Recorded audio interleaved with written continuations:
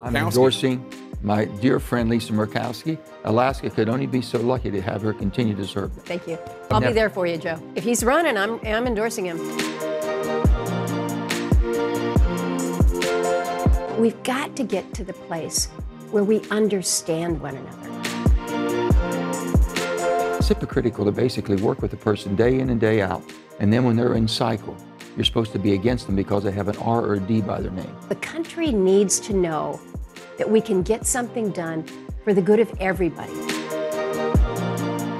You can't get to understanding without listening. This is what we should do, and it's what we can do. So let's do that.